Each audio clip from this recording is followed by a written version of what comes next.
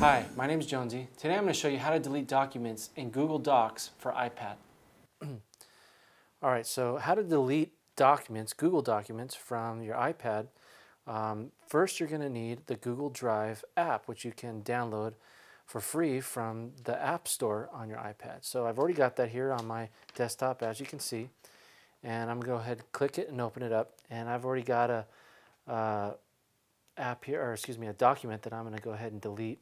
And what I'm going to do is click on the little arrow to the right of that document, and it's going to open up some information about that document. And at the upper right hand corner there's the little send arrow. That's what I call it, at least. I'm going to press that, and you see at the bottom of that is a remove button. Of course, you click that and it will be removed. Click yes, and now it's gone. So once again, my name is Jonesy, and I just showed you how to delete documents in Google Docs for iPad.